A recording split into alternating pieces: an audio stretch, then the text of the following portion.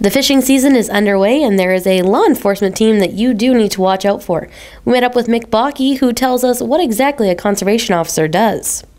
We do a variety of things. Our role is managing our natural resources and kind of being a referee out there for our fish and wildlife to make sure that everybody that's out there enjoying our natural resources is playing by the rules. When getting ready for the fishing season, every person needs a license in order to take part. Bakke tells us where you can purchase a license from. And where do you go? Certainly our office sells all of the necessary licenses and permits. For example, even the people that were hosting that walleye tournament needed to come to our office, and we'll issue them a permit for that event.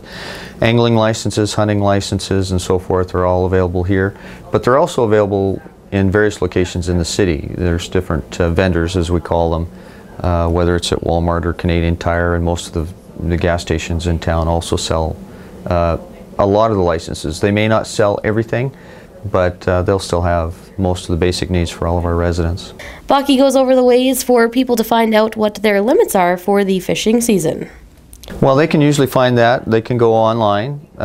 We have a website where they can check, any updates for the new coming season. We also print a hunting and fishing guide.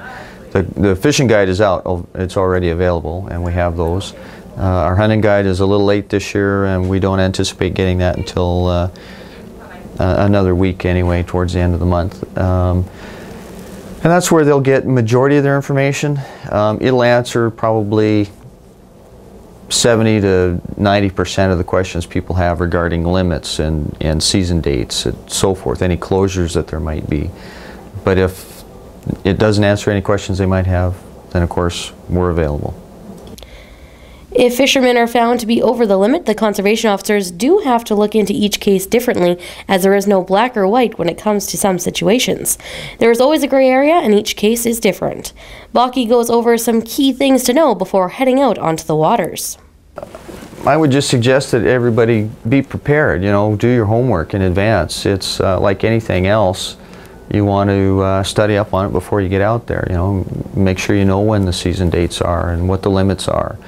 And if you have a question, don't be afraid to ask. And don't always trust the guy across the street, because he may not be the most knowledgeable person for whatever the question might be. Most of the time maybe that's acceptable, but anything that could be questionable, then yeah, come and call us. We're accessible by phone. We all have cell phones now, so it's pretty easy to track us down somewhere. And beyond that, get outside and enjoy the outdoors. That's what it's all about.